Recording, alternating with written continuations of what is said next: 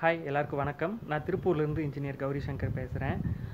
இன்றைக்கி ஒரு சைட்டு வந்திருக்கோம். ஸோ இங்கே வந்து சென்ட்ரிங் ஒர்க்ஸ் போயிட்டுருக்கு. ஒரு 2 டேஸில் காங்க்ரீட் வரப்போகுது. ஸோ இங்கே என்னென்ன ஒர்க்ஸ் வந்து கேரி அவுட் பண்ணி வந்திருக்கிறோம், சென்ட்ரிங்கில் நாம் மெயினாக கவனிக்க வேண்டிய விஷயங்கள் என்னென்ன இருக்குது, ஒரு குவாலிட்டியான காங்க்ரீட் என்ஷூர் பண்ணோம்னா மிக்ஸி எந்த அளவுக்கு முக்கியமோ அதே மாதிரி வந்து நம்ம சென்ட்ரிங்லேயும் வந்து ஒரு சில விஷயங்கள் நம்ம கவனமாக இருக்கிறதும் ரொம்ப முக்கியமான விஷயம். ஸோ அது என்னென்ன அப்படிங்கிறத பற்றி இன்றைக்கி நாம் வீடியோவில் பார்க்கலாம் வாங்க.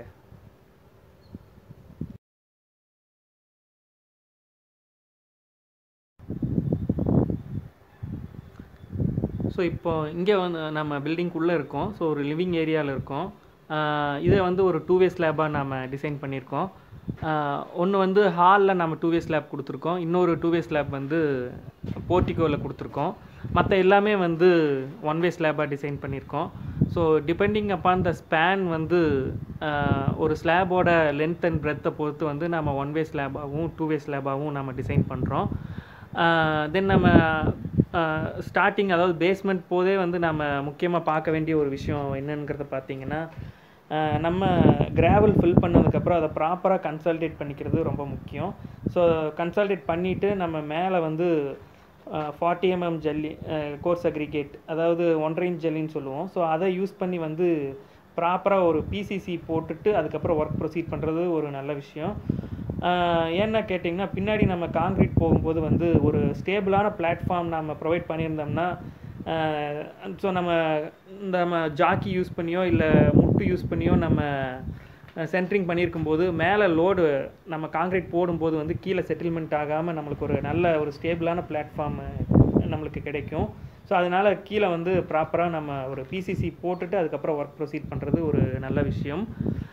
ஸோ இந்த பில்டிங்கில் பார்த்துட்டிங்கன்னா வந்து நம்ம சில்க் காங்க்ரீட்னு சொல்கிற இந்த ஜன்னல் மட்டத்தில் நம்ம போடுற காங்க்ரீட் வந்து த்ரூ அவுட் த பில்டிங்குமே வந்து நம்ம போட்டிருக்கிறோம். ஸோ அதே மாதிரி லிண்டில் காங்க்ரீட்டும் வந்து த்ரூ அவுட் த பில்டிங்குமே வந்து நம்ம போட்டிருக்கோம். ஸோ ஒரு ஃப்ரேம்டு ஸ்ட்ரக்சராக இருக்கும்போது வந்து நம்ம கட் லிண்டில் மட்டுமே போட்டுக்கலாம். ஸோ இது வந்து நம்ம பில்டிங்க்கு எவ்வளோ செலவு பண்ணுறோம் அப்படிங்கிற நம்ம பட்ஜெட்டை பொறுத்தும் இது வந்து நம்ம முடிவு பண்ணிக்க வேண்டிய விஷயம். பட் ஆனால் வந்து சில்க் காங்க்ரீட்டும் லிண்டிலும் வந்து நம்ம த்ரூ அவுட் த பில்டிங் போட்டுக்கிறது.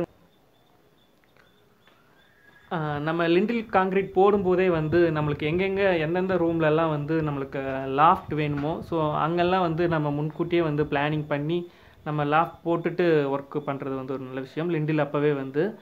பிகாஸ் இந்த லாஃப்ட் வந்து ஒன்ஸ் நம்ம லிண்டில் காங்க்ரீட் போட்டுட்டோம்னா அதுக்கப்புறம் நம்ம ஒரு இடத்துல நம்ம லாஃப்ட் போடணும் அப்படின்னு நினச்சா வந்து அதுக்கு வந்து ரொம்ப நம்ம ரீஒர்க் பண்ண வேண்டியதாக வரும். ஸோ அது வந்து ஒரு கான்ட்ராக்டருக்கும் சரி நம்ம பில்டிங் ஓனருக்கும் சரி அது வந்து ஒரு பெரிய லாஸ் தான். அதனால் ப்ராப்பராக வந்து அந்தந்த ஸ்டேஜில் வந்து என்னென்ன விஷயங்கள் நம்மளுக்கு தேவையோ ஸோ அதை வந்து நம்ம ப்ராப்பராக ஒரு பிளானிங் பண்ணிவிட்டு அதுக்கப்புறம் பண்ணுறது வந்து ஒரு நல்ல விஷயம். நம்ம அதனால் வந்து தேவையில்லாமல் நமக்கு உண்டாகிற லாஸஸை வந்து நம்ம ரெக்டிஃபை பண்ணிக்க முடியும். ஸோ இங்கே பார்த்துட்டிங்கன்னா நம்ம எல்லாமே வந்து ஃபுல் பிரிக் வால், ஹாஃப் பிரிக் வால் ரெண்டுமே யூஸ் பண்ணியிருக்கோம். ஸோ ஃபுல் பிரிக் வால்வு எல்லாமே வந்து நம்ம ரூஃப் ஹைட் என்ன இருக்கோ ஸோ அது வரைக்கும் நம்ம ரைஸ் பண்ணியிருக்கோம். ஸோ அதுலேருந்து நம்ம அங்கங்கே வர்ற பீமோட டெப்த்தை கழிச்சிட்டு ஸோ அது வரைக்கும் வந்து நம்ம வால்ஸ் எல்லாமே வந்து நம்ம ரைஸ் பண்ணியிருக்கிறோம். ஸோ ஸ்டேர் கேஸும் வந்து பார்த்திங்கன்னா வந்து ஒரு ஃபஸ்ட்டே வந்து கொஞ்சம் ஒரு பாதி வந்து நம்ம கம்ப்ளீட் பண்ணி வச்சுட்டோம். ஸோ இதுக்கு மேலே பார்த்திங்கன்னா வந்து அடுத்த லேண்டிங் வந்து நமக்கு ரூஃபில் வந்திருக்கு.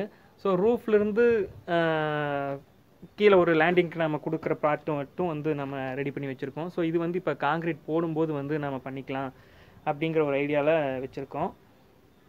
நம்ம மேலே ரூஃப்க்கு வந்திருக்கோம். ஸோ இங்கே வந்து ரெயின்ஃபோர்ஸ்மெண்ட் எப்படி கொடுத்துருக்கோம், ஸோ இங்கே நாம் கவனிக்க வேண்டிய விஷயங்கள் என்னென்ன இருக்குது அப்படிங்கிறத பற்றி நாம் பார்க்கலாம். அதுக்கு முன்னாடி ஒரு சின்ன ஒரு விஷயம் ஷேர் பண்ணிக்கணும்னு நினைக்கிறேன். இன்றைக்கி மார்க்கெட்டில் வந்து ரேட் கம்மியாக பண்ணணும் அப்படிங்கிறக்காக வந்து நாங்களும் ஃப்ரேம்டு ஸ்ட்ரக்சர் பண்ணுறோம், நாங்களும் வந்து காலம்ஸு பீம்ஸ் யூஸ் பண்ணி பண்ணுறோம். ஸோ நாங்கள் மற்றவங்களை கம்பேர் பண்ணும்போது நாங்கள் வந்து இந்த கம்மி ரேட்லேயே பண்ணி கொடுக்குறோம் அப்படின்னு சொல்கிறவங்க வந்து பார்த்துட்டிங்கன்னா இன்றைக்கி நிறைய இருக்காங்க. ஸோ அவங்க வந்து பார்த்துட்டிங்கன்னா பர்டிகுலர் சைஸு ஃபிக்ஸ்டாக வச்சுருப்பாங்க. காலம்னா வந்து ஒரு 3/4 காலம் தான் யூஸ் பண்ணுவாங்க. ஸோ அதில் வந்து 12 mm ராட்ஸ் மட்டும்தான் யூஸ் பண்ணுவாங்க. ஸோ இதெல்லாம் வந்து முதல்லே பேசிட்டு அவங்க பண்ணும்போது வந்து பார்த்துட்டிங்கன்னா அதில் வந்து பின்னாடி இதனால் அது ஃப்ரேம்டு ஸ்ட்ரக்சராக நாம் அக்செப்ட் பண்ணிக்க முடியாது. ஸோ ஒரு ஃப்ரேம்டு ஸ்ட்ரக்சர்னால் அதை வந்து ஒரு ஸ்ட்ரக்சரல் இன்ஜினியர் உங்கள்கிட்ட இருக்கிற பிளானை வச்சுட்டு ஒரு ஸ்ட்ரக்சரல் இன்ஜினியர்கிட்ட போய் நீங்கள் டிஸ்கஸ் பண்ணிவிட்டு ஸோ அவங்க வந்து உங்களுக்கு காலம் சைஸஸ் கொடுக்குறாங்க. ரெயின்ஃபோர்ஸ்மெண்ட் டீடைல்ஸ் வந்து அவங்க காலம்க்கு பீம்க்கு ஸ்லாப்க்கு எல்லாத்துக்குமே வந்து அவங்க கொடுப்பாங்க. ஸோ அவங்க என்ன கொடுக்குறாங்களோ அவங்க என்ன ரெக்கமெண்ட் பண்ணுறாங்களோ அதை யூஸ் பண்ணுறது தான் வந்து ஒரு நல்ல விஷயம். ஸோ அதுதான் வந்து நம்ம ஸ்ட்ரக்சரை ஒரு ப்ராப்பரான ஃப்ரேம்டு ஸ்ட்ரக்சராக பண்ணுறதுக்கு வந்து ஒரு பெஸ்ட்டு செட்டப்பாக இருக்கும். ஸோ அப்படி இல்லாமல் ரேட்காக மட்டும் வந்து காலம் சைஸையும் பீம் சைஸையும் வந்து கம்மி பண்ணிட்டு நம்ம பண்ணுறது வந்து அது வந்து ஒரு யூஸ்லெஸ் டெக்னிக்னு தான் நம்ம சொல்லணும். அது வந்து நம்ம மன திருப்திக்காக நம்ம கம்பி வச்சு காலம் கட்டி போடுற மாதிரி தான் இருக்கும். ஸோ அது லாங் டேர்மில் அது குவாலிட்டின்னு பார்த்திங்கன்னா வந்து உங்களுக்கு பின்னாடி வந்து அது ஒரு ப்ராப்ளமாக தான் இருக்கும். ஸோ அதனால் நீங்கள் இதை வந்து முன்னாடியே ஒரு ஸ்ட்ரக்சரல் இன்ஜினியர்கிட்ட டிஸ்கஸ் பண்ணிவிட்டு இல்லை உங்களுக்கு ஒர்க் யார் பண்ணுறாங்களோ கான்ட்ராக்டர் உங்கள் இன்ஜினியர்கிட்டையும் நீங்கள் டிஸ்கஸ் பண்ணிவிட்டு அதுக்கப்புறம் நீங்கள் பண்ணுறது வந்து ஒரு நல்ல விஷயம். ஸோ இந்த மாதிரி ஒரு 4/4 காலம் மட்டும் ரைஸ் பண்ணிவிட்டு பண்ணுறது வந்து ஒரு தவறான விஷயம். அதுக்கு வந்து நீங்கள் லோட் பேரிங் ஸ்ட்ரக்சரே வந்து நீங்கள் பண்ணிக்கலாம். ஸோ நாம் இப்போ வந்து மற்ற விஷயங்கள் நாம் பார்க்கலாம். ஸோ இப்போ மேலே வந்து ரெயின்ஃபோர்ஸ்மெண்ட் வந்து கொடுத்துட்டாங்க. பட் இன்னும் வந்து கவர் பிளாக்ஸ் வைக்கல. அதே மாதிரி வந்து இன்னும் எலக்ட்ரிக்கல் பைப்பிங்க்கும் வந்து ப்ரொவிஷன்ஸ் இன்னும் நம்ம ரெடி பண்ணாமல் இருக்குது. ஸோ இங்கே வந்து இப்போ என்னென்ன விஷயங்கள் நம்ம மெயினாக பார்த்துருக்கோம் அப்படின்னா இங்கே என்னென்ன பண்ணியிருக்கோம் அப்படின்னா நம்ம இப்போ எல்லாருமே வந்து காங்க்ரீட்க்கு வந்து கீழே ஷீட்ஸ் யூஸ் பண்ணி தான் வந்து மெட்டல் ஷீட்ஸ் யூஸ் பண்ணி தான் வந்து கீழே சென்ட்ரிங் ஒர்க்ஸ் பண்ணுறாங்க. ஸோ அந்த மாதிரி இருக்கும்போது வந்து இந்த மாதிரி ஒரு மேட் நாம் மேலே கொடுத்துட்டு நம்ம பண்ணோம்னா வந்து அது நம்மளுக்கு பின்னாடி பிளாஸ்டரிங்க்கு வந்து ஒரு யூஸ்ஃபுல்லான விஷயமா இருக்கும். இல்லைன்னா வந்து நீங்கள் ஷீட் போட்டுட்டு அது மேலே அப்படியே காங்க்ரீட் லே பண்ணிங்கன்னா வந்து உங்களுக்கு சர்ஃபேஸ் வந்து கீழே ஷீட் ரிமூவ் பண்ணதுக்கப்புறம் ரொம்ப ஸ்மூத்தாக இருக்கும். ஸோ அப்படி இருக்கும்போது மறுபடியும் நீங்கள் சிப்பிங் பண்ணிவிட்டு அதுக்கப்புறம் மறுபடியும் பிளாஸ்டிங் பண்ணுற மாதிரி இருக்கும். பட் அதை அவாய்ட் பண்ணணும் அப்படின்னா வந்து இந்த மாதிரி நம்ம மேலே பாயின்னு சொல்கிற இந்த மேட்டை நாம் போட்டுட்டு அதுக்கப்புறம் பண்ணோம்னா அது ஒரு நல்ல விஷயம். தென் நீங்கள் மெயினாக வந்து காலம்ஸ் வந்து அடுத்த ஃப்ளோருக்கு நீங்கள் ரைஸ் பண்ணணும். இதுக்கு மேலே மறுபடியும் கட்டுறோம் அப்படின்னா வந்து காலமை ரைஸ் பண்ணணுன்னா இந்த மாதிரி காங்க்ரீட்டுக்கு முன்னாடியே வந்து எல்லா காலம்ஸும் எந்தெந்த காலம்ஸ் எல்லாம் ரைஸ் பண்ணணுமோ ஸோ அதை எல்லாத்தையுமே வந்து லேப் பண்ணிவிட்டு ஸோ அதுக்கும் வந்து ப்ராப்பராக ரிங்ஸ் போட்டு வச்சுட்டு அதுக்கப்புறம் நாம் காங்க்ரீட்டுக்கு முன்னாடியே போட்டு வச்சிட்டோம்னா ஸோ நம்மளுக்கு அந்த காலம்ஸ் வந்து நம்மளுக்கு ஸ்ட்ரெயிட்டாக இருக்கும். இல்லைன்னா வந்து அந்த அலைன்மெண்ட்ஸ் வந்து நம்மளுக்கு மாறுறதுக்கான சான்சஸ் இருக்குது. ஸோ அதனால் எல்லா காலம்ஸும் என்னென்ன காலம்ஸ் எல்லாம் நீங்கள் ரைஸ் பண்ணணும்னு நினைக்கிறீங்களோ அடுத்த ஃப்ளோருக்கு ஸோ அது எல்லாத்தையுமே வந்து ப்ராப்பராக நம்ம லேப் பண்ணிவிட்டு அதுக்கும் ரிங்ஸும் ப்ராப்பராக ப்ரொவைட் பண்ணிவிட்டு அதை வந்து ஒரு அலைன்மெண்ட்டை ப்ராப்பராக அது மெயின்டைன் பண்ணுறதுக்கு யூஸ்ஃபுல்லாக இருக்கும்.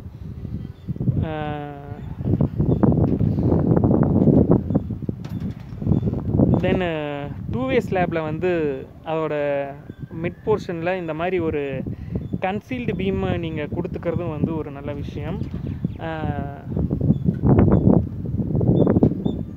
ஸோ இங்கே 2 2-வே ஸ்லாப் இருக்குது. ஸோ அந்த ரெண்டுக்கும் வந்து ஒரு கன்சீல்டு பீம் வந்து அதோட சென்டர் போர்ஷனில் நாங்கள் கொடுத்துருக்கோம். இது எதுக்காக அப்படின்ட்டு பார்த்துட்டிங்கன்னா வந்து ஒரு டிஃப்ளெக்ஷன்ஸ் வந்து நம்ம அவாய்ட் பண்ணுறதுக்காக இந்த மாதிரி ஒரு கன்சீல்டு பீம் நம்ம கொடுத்துக்குறோம். தென் அது போக நீங்கள் எங்காவது வந்து ஹாஃப் பிரிக் வால்ஸ் யூஸ் பண்ணுற மாதிரி இருக்குது, ஒரு பார்ட்டிஷனுக்காக யூஸ் பண்ணுறீங்கன்னா அந்த ஹாஃப் பிரிக்ஸ் வால் எங்கே வரப்போதோ அடுத்த ஃப்ளோரில் ஸோ அந்த இடத்துலையும் ஒரு கன்சீல்டு பீம் கொடுத்துட்டு நாம் பண்ணுறதும் வந்து ஒரு நல்ல விஷயம்.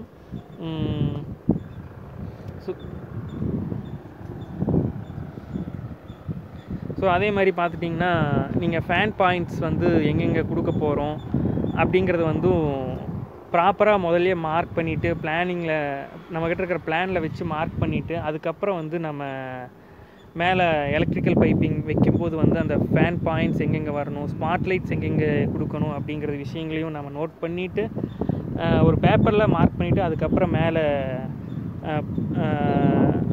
கொண்டு வந்து லேயிங் அப்போ வந்து நம்ம கூட இருந்து ஸோ அந்த மெஷர்மெண்ட்ஸ் பேஸ் பண்ணி நம்ம பண்ணிக்கிறது வந்து ஒரு நல்ல விஷயம். இல்லைன்னா வந்து வச்சதுக்கப்புறம் அலைன்மெண்ட் மாறிடுச்சுன்னா வந்து காங்க்ரீட்டில் நம்ம ஒன்றுமே பண்ண முடியாது.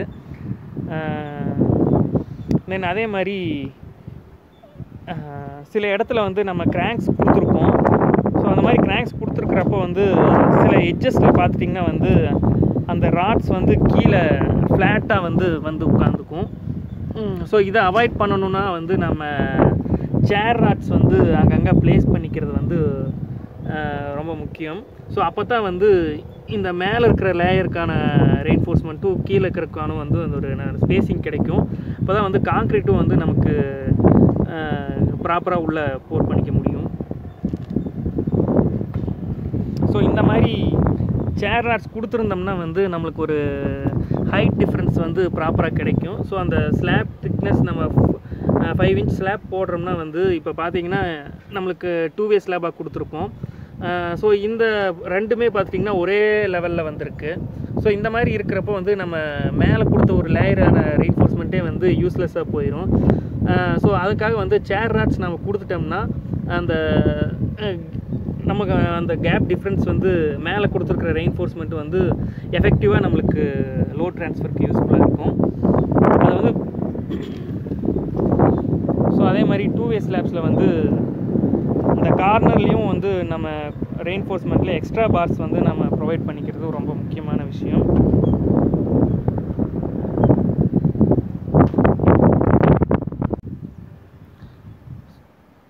ஸோ நம்ம ஸ்லாபோட ரெயின்ஃபோர்ஸ்மெண்ட் வந்து எல்லாமே வந்து பீமில் கொண்டே டச் பண்ணியிருக்கோம்.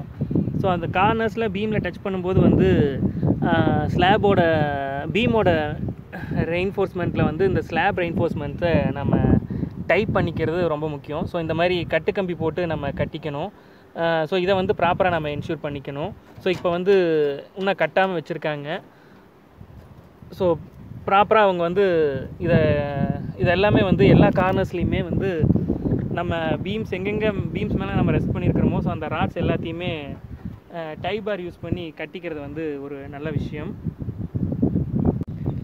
ஸோ நம்ம ஃபர்ஸ்ட் ஃப்ளோரில் பாத்ரூம்ஸ் ப்ரொவைட் பண்ணோம் அப்படின்னா வந்து ஸ்லாபில் வந்து நம்ம ஸோ எங்கே பாத்ரூம் வருதோ ஸோ அந்த இடத்துல வந்து நம்ம ஒரு சங்கன் ஸ்லாபாக ப்ரொவைட் பண்ணிட்டோம்னா அது வந்து நம்மளுக்கு யூஸ்ஃபுல்லாக இருக்கும். பிகாஸ் நம்ம ஒரே மட்டம் இப்போ இந்த மட்டம் இருக்குன்னா இந்த ஸ்லாப் மட்டம் இருக்குன்னா இதே மட்டத்துக்கு நம்ம பாத்ரூம் வர்ற இடத்துலையும் ஸ்லாப் போட்டிருந்தோம்னா தென் எகெயின் நம்ம வேஸ்டேஜ் வாட்டருக்கான பைப் லைன்ஸ் எல்லாம் போடும்போது வந்து உங்களுக்கு பாத்ரூம் ஃப்ளோரிங் வந்து ரொம்ப ஹைட்டாக போயிடும். கம்பேர் டு உங்கள் ரூம் லெவலோட பாத்ரூமோட ஃப்ளோரிங் வந்து ரொம்ப அதிகமாக போயிடும். ஸோ அந்த மாதிரி விஷயத்தை நம்ம அவாய்ட் பண்ணணும் அப்படின்னா வந்து பாத்ரூமோட ஃப்ளோரிங் வந்து ஒரு 8 to 9 inches வந்து இறக்கி நாம் போட்டுக்கலாம். ஸோ அதை நம்ம சங்கன் ஸ்லாப்னு சொல்லுவோம். ஸோ இந்த பர்டிகுலர் பில்டிங்கில் வந்து ஒரு பாத்ரூம் வந்து நம்மளுக்கு ஃபர்ஸ்ட் ஃப்ளோரில் வந்து வருது. ஸோ அந்த பாயிண்ட்டை மட்டும் வந்து நம்ம ஒரு சங்கன் ஸ்லாபாக வந்து கொடுத்துருக்கோம். ஸோ அது கொடுக்கும்போதும் வந்து ஸோ அதோட வேஸ்ட் பைப்ஸ் நம்ம எந்த இடத்துல வருதோ ஸோ எங்கே நம்ம வெளியே கொண்டு போகணுமோ ஸோ அதை வந்து நம்ம பீம்ஸில் வந்து ஒரு பாயிண்டில் வந்து நம்ம ஸோ அந்த ஒரு 4.5 inch பைப் யூஸ் பண்ணோம்னா ஸோ அந்த 4.5 inch பைப்புக்கான ப்ரொவிஷன்ஸை நம்ம வந்து பீம்லேயே முதல்லையே கொடுத்துறது ஒரு நல்ல விஷயம். இல்லைன்னா வந்து பின்னாடி நம்ம பீமை வந்து பிரேக்கர் போட்டு இடிச்சிட்டு இருக்கிற மாதிரி இருக்கும். ஸோ பிரேக் பண்ணிகிட்டு இருக்கிற மாதிரி இருக்கும். ஸோ அதை அவாய்ட் பண்ணணுன்னா வந்து நம்ம முதல்லையே வந்து நம்ம பீமில் வந்து அந்த பைப்பு வெளியில் அவுட்லெட் கொடுக்குறக்கான ஒரு ப்ரொவிஷனை கொடுத்துக்கிறது ஒரு நல்ல விஷயம். ஸோ இன்றைக்கி நாம் வீடியோஸில் பார்த்த விஷயங்கள் உங்களுக்கு வந்து யூஸ்ஃபுல்லாக இருந்திருக்குன்னு நான் நினைக்கிறேன். ஸோ அடுத்தடுத்த வீடியோஸில் இன்னும் நிறைய விஷயங்களோடு வந்து நான் உங்களை மீட் பண்ணுறேன். தேங்க்ஸ் ஃபார் வாட்சிங். தேங்க்யூ.